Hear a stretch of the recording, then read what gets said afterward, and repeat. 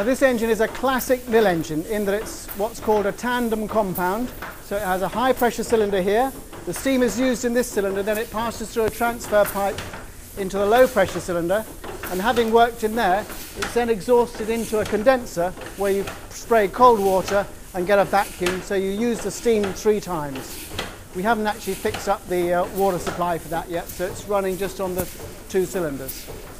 Now do you notice as the engine starts to speed up and all the water's gradually cleared out, here it starts to make its own just mechanical noise. All the water noise has gone. This engine ran the whole factory. There were 2 engines at Sleaford called a mirror pair, so that one that was on this side was exactly the same as this, but the other way round. And that's also preserved at Bass's Museum in Burton-on-Trent. Her working speed was about 70 revs a minute, which is quite fast to have running on demonstration. So we tend to run it just a little bit slower than that.